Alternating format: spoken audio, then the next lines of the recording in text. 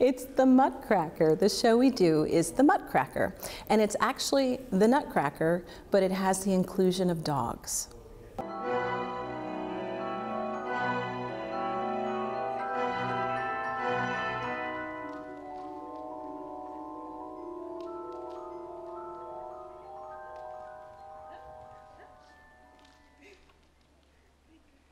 There's a wonderful little dog in the show named Pig, and Pig has really worked on her pirouettes. And she comes out and dances with the Sugar Plum Fairy all over the stage.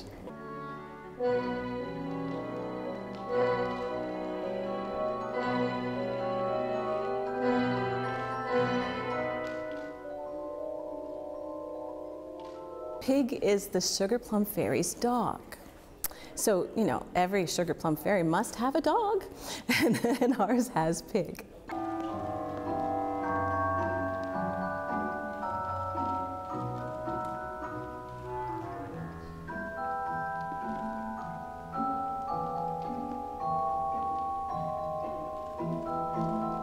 Dancing with a dog is really fun because you're doing your part and you're being a character, but you also get to experience this little animal on the stage. And it's a stress reliever in a way, but they give so much to the stage and project to the audience more than you might think, and it's amazing to see them grow from even their rehearsals to being on the stage.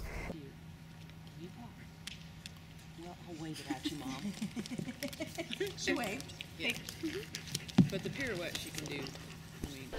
She has a condition called short spine syndrome, and basically she has about half of the spine she's supposed to have, and her legs are grown to the natural length that her sisters have, so it makes for a little bit of an interesting look.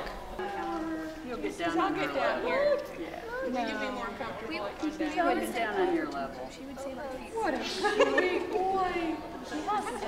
Aww. She's so easily startled because she can't move her head at all. Her head is fused at her shoulders, and so for her to come to a place that has lots of noise and stuff is very difficult.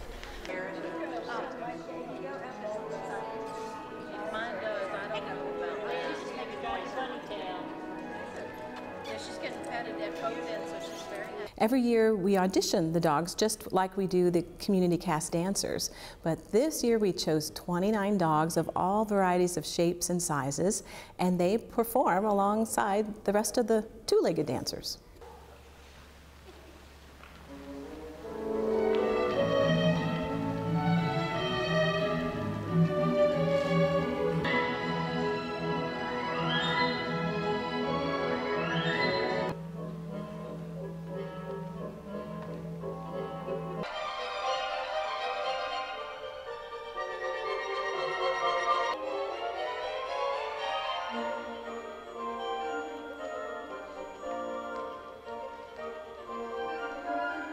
Either upright or lying down and spread out as wide as she can make herself.